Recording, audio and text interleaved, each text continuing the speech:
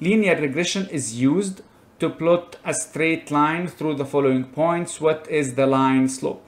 So either you go to the linear regression part on page 69 where you are using least square method, or it's a long process, okay, but you can do that using your calculator. So basically you go to mood number 3.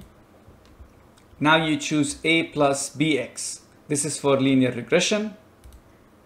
So x is 1, the other x is 2, the third x is 6. You go to the other side, the first y is 1, the second y is 3, and the third y is 2. So you make sure that your points are correct. So you have 1, 2, 6, and 1, 3, and 2. You press AC, Shift, Stat.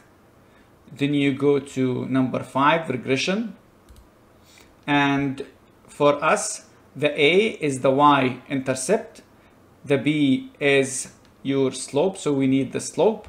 So you press number 2, equal to 0.07, which is A.